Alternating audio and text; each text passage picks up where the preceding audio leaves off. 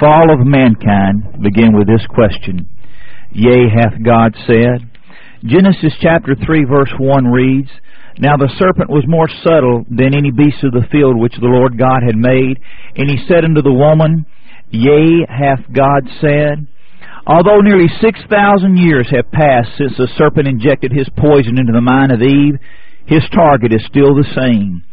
The battle is for the Word of God.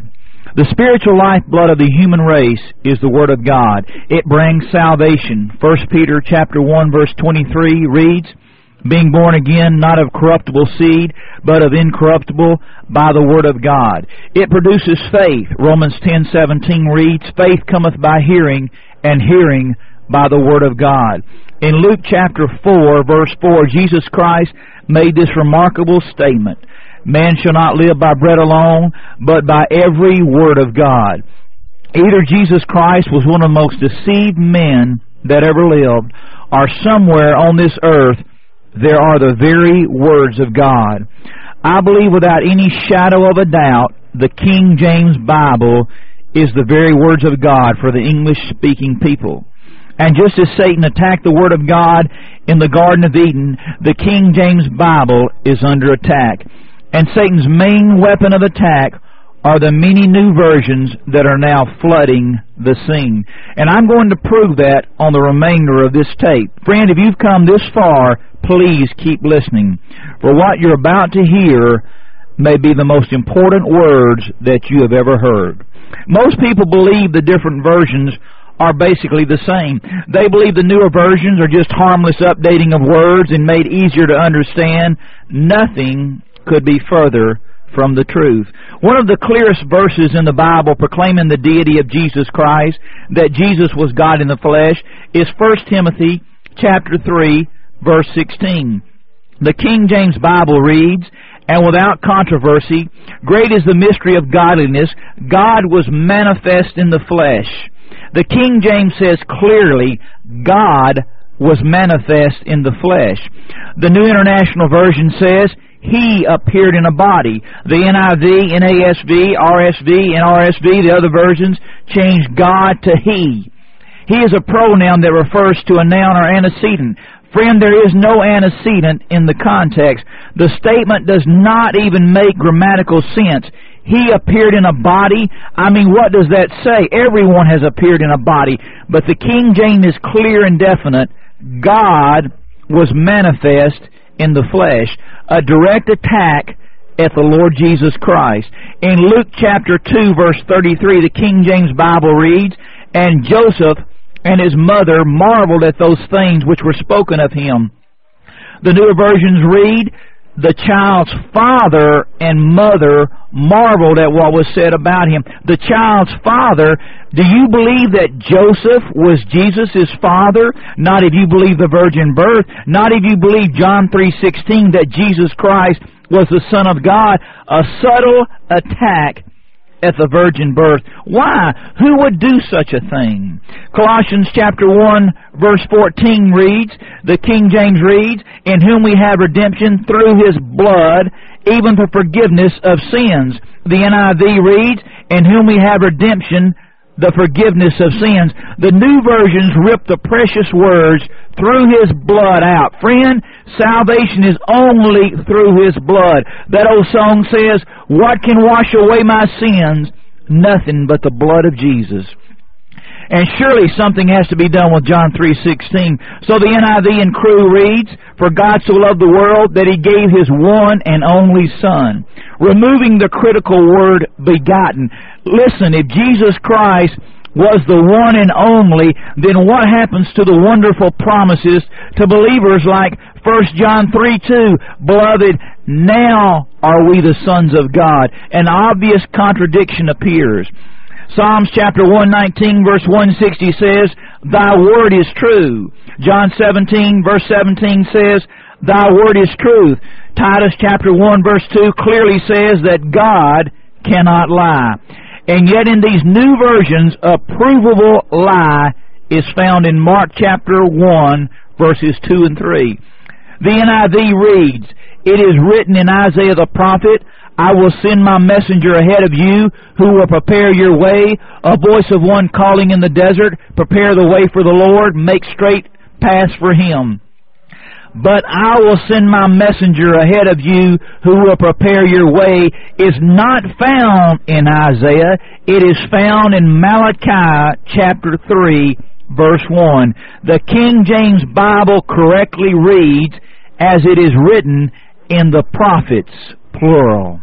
Friend, if the Word of God is true, and God cannot lie, then these new versions cannot possibly be the Word of God. They contain provable lies. Oh, by the way, did you think David killed Goliath? Not according to the NIV, the RSV, the new RSV, and boys. In 2 Samuel chapter 21, verse 19, they erroneously read, Elhanan, son of Jeroboam, the Bethlehemite, killed Goliath the Gittite, who had a spear with his shaft like a weaver's rod. And one of the lies used to promote these perversions is that they're easier to read and understand. But according to several studies, that's not the case. In a Flesh Kincaid grade-level research study, the King James Bible is by far the easiest. Out of 26 different categories, the King James Bible graded easier in a whopping 23 out of 26. But the most obvious evidence of satanic influence in these new versions can be found in Isaiah chapter 14, verse 12. The King James Bible reads, How art thou fallen from heaven, O Lucifer, son of the morning? The new versions read, How have thou fallen from heaven, O morning star, son of the dawn? The new versions remove Lucifer and replace it with morning star. Friend, Revelation chapter 22, verse 16 reads, I am the root and the offspring of David, and the bright and morning star, a reference to the Lord Jesus Christ. Revelation 22, verse 16 says the morning star is the Lord Jesus Christ. And these new versions incredibly make Lucifer and Jesus Christ the same person in Isaiah 14:12. What blasphemy! What perversion! And there's no reason whatsoever for the change. When you consider the Hebrew word for star, kokab, is not even found in Isaiah 14:12. Friend, there's no doubt who's the father of these new versions. If Satan is the author of these new versions, one subject he will aim his attack is the place the Bible calls hell. And the new versions go into loony land, removing the word hell. Many times they change the word hell to grave or death. Like Psalm 9:17, the King James read, The wicked shall be turned into hell. The NIV reads, The wicked return to the grave. Why, friend, we all return to the grave. What does that mean? Many times when the new versions come to the obvious word hell, rather than translate the word hell, they'll leave the Greek word Hades or Hebrew Sheol in. And the New King James does this 23 times. Rather than translating the obvious word hell, they simply refuse to even translate it. And this is what they call a better translation. And these new versions are easier to read and understand. Who in their right mind thinks Hades or Sheol is easier to understand than hell? Friend, why didn't they leave in the Greek word Koranos for heaven? Because someone is trying to remove and cast doubt on the place the Bible calls hell. Another clear display of satanic perversion is found in Luke chapter 11.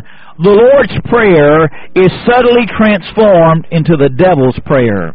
The King James Bible in Luke chapter 11 verses 2 through 4 reads, Our Father which art in heaven, hallowed be thy name. Thy kingdom come, thy will be done as in heaven, so in earth. Give us day by day our daily bread, and forgive us our sins, for we also forgive everyone that is indebted to us. And lead us not into temptation, but deliver us from evil. Incredibly, the new versions take out, which art in heaven, as in heaven. and but deliver us from evil. Every reference to heaven is completely removed, and the Father of the new versions is not in heaven, and He does not deliver from evil. I wonder who it could be. I'll give you a hint. Read John chapter 8, verse 44. Are you getting the picture, friend? Do you see how subtle, seemingly harmless the changes are? Most people reading these versions would never even catch them, and yet how deadly they are to the integrity of God's Word. They attack the Lord Jesus Christ. They attack the wonderful plan of salvation. They glorify Lucifer. They remove hell. And these are not isolated cases. There are over 6,000 documented changes and just the New Testament alone. Yes, friend, you'd better believe Satan has launched an attack on your Bible. In Luke chapter 8, Jesus Christ tells the parable of the sower. In verses 11 and 12, Jesus says, "Now the parable is this, the seed is the Word of God."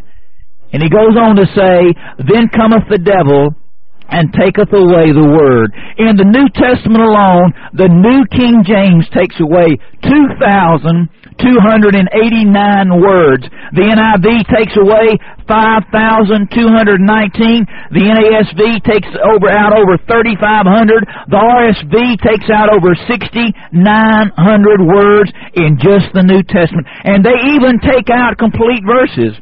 Like Acts chapter 8, verse 37, the King James read, "And Philip said, If thou believest with all thine heart thou mayest.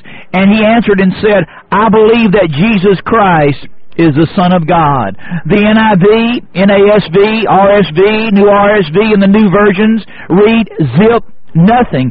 They took the whole verse out. One of the best verses in the Bible on salvation through Jesus Christ, and they completely rip it out. One of the greatest verses in all the Bible, Matthew chapter 18, verse 11, "For the Son of Man is come to seek, to save that which is lost," they completely take it out. They take out Romans 16:24, Mark 11:25, Acts 15:34, and over and over and over. Your Bible is literally taken apart.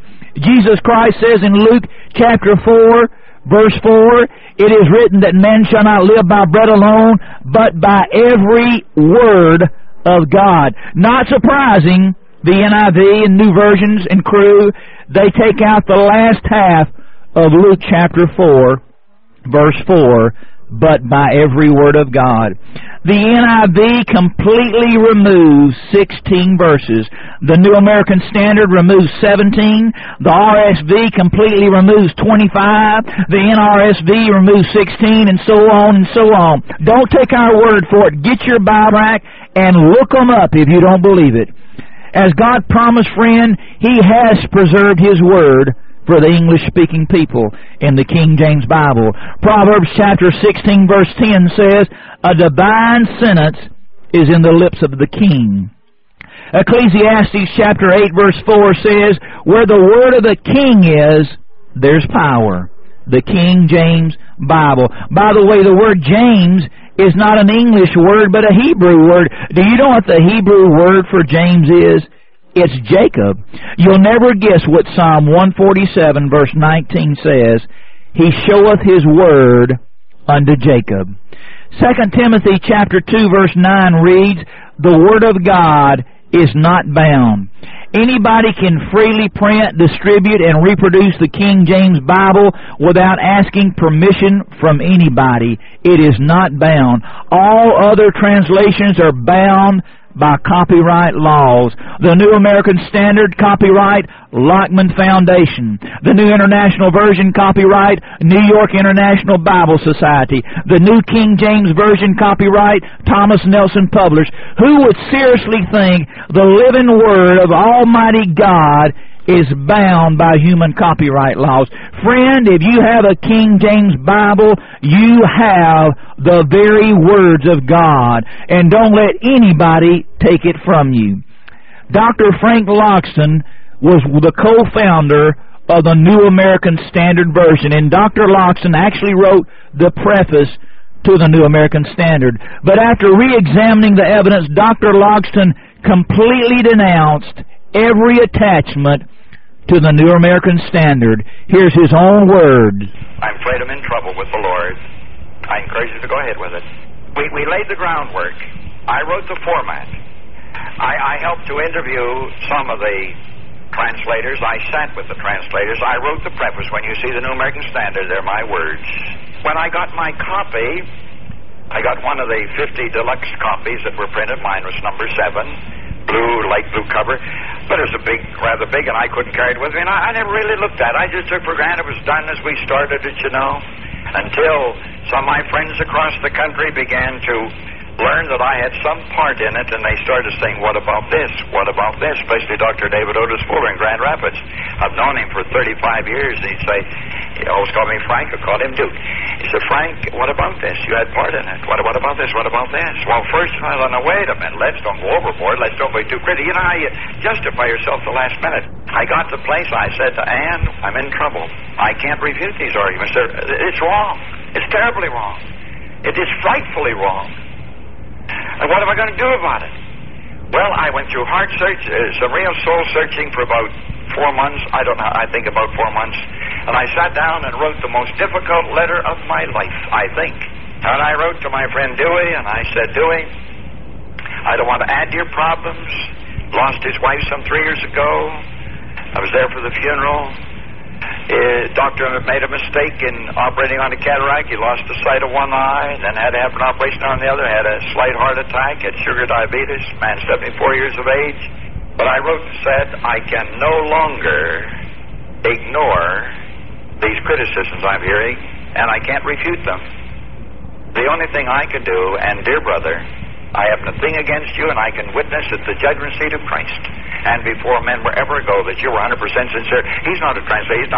He's not schooled in language or anything. He's just a businessman. He did the promoting. He had the money. He did the promoting. So I said, he did it conscientiously. He wanted absolutely right. He thought it was right. I guess nobody pointed out some of these things to him when it was finished, but nevertheless, I said, I must, under God, renounce every attachment to the New American Standard. I have the copy of the letter. In fact, I have his letter. Showed it to some people. The Robert saw it. Mike saw it, stating that he was bowled over, that he was shocked beyond words. That that's putting it mildly, but he said, I'll write you in a few weeks. I still love you. To me, you're going to be Franklin, my friend, throughout the course. He said, I'll write you in 3 weeks. But he won't write me now. He was to be married.